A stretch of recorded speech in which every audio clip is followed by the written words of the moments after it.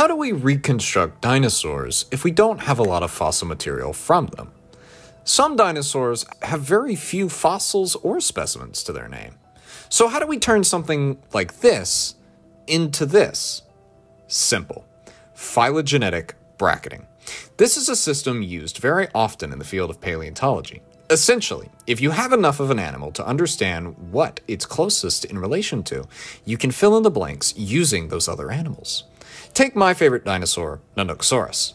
Nanook has very few fossils to its name, but we have enough to know it was a tyrannosaur.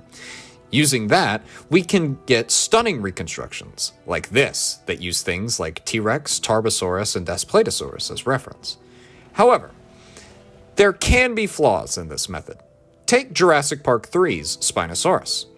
At the time, this is what we thought Spinosaurus looked like, because we had been reconstructing them using phylogenetic bracketing and Suchomimus and Baryonyx as the reference. But these days, we understand that the real Spinosaurus had a much longer tail and shorter back limbs. These were things that were missed when it was reconstructed, because we didn't have a tail or leg bones back then, and had assumed that the three were more related than they actually were.